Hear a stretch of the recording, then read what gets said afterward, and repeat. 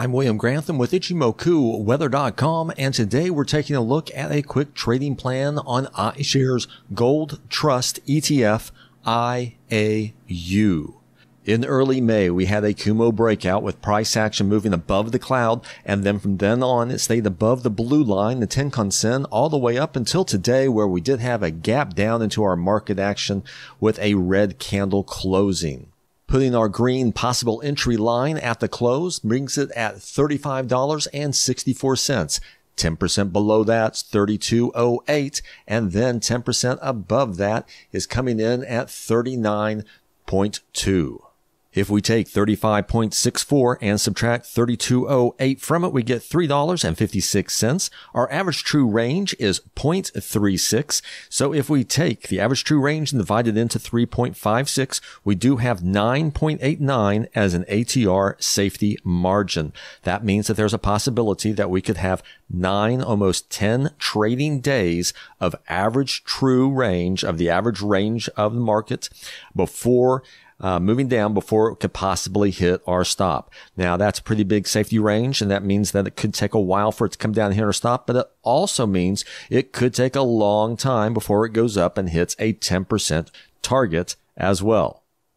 And that's what we're going to be watching. We're going to do a paper trade on a market order coming in tomorrow morning that will be executed on the open. And then we're going to see if market action can get up to the target before it goes down and hits the stop. If it goes down and hits the stop, we'll be stopped out of the trade. And then if it goes up to the target, then we will take partial profit on our paper trade. Taking a look on our weekly, we can see back in August of last year, we did have a 10-year high at 39.52. And after it hit that high, it pretty much traded down into a trading range and sideways through the first of the year, and then came underneath the weekly cloud, came up, and right now we are having a Kumo breakout on the weekly cloud. However, this particular week, and this candle has not closed yet because we're still in the middle of the week, is down at the top of the cloud. So we're curious if this is going to be support or if we're going to fall inside the cloud.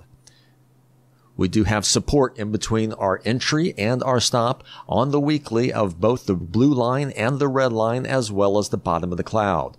For resistance in between an entry and our target, we do have the red line right here coming into the first of the year at about 35.65. We have the blue line back here at 37.42. It's a little bit flat. That provides us a resistance area. And then, of course, the tops of these candles coming in just right underneath our target at 38.89. Now, if we can get up to the 39.2, then that means that we will be pushing towards setting a new 10-year high and could possibly move above the 39.52. That's what we'll be looking for. On the daily, the support we have underneath our current price is the 200-period simple moving average, which is represented by this black line, the red Kijun-sen, and then, of course, the cloud formation that is a moving zone of support that's in between our current price and our stop.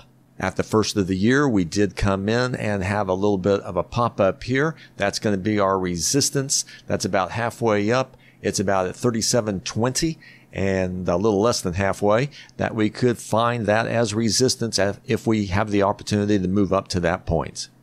So this is our trading plan on IAU, the iShares Gold Trust ETF. We're going to have a market order that's going to come in and hopefully execute somewhere close to 35.64. We will take wherever it executes and look 10% below it and put in a stop. And we'll also look 10% above it and use that as our target. I'm William Grantham with Ichimoku Weather.com. May your trades be true and your profits strong.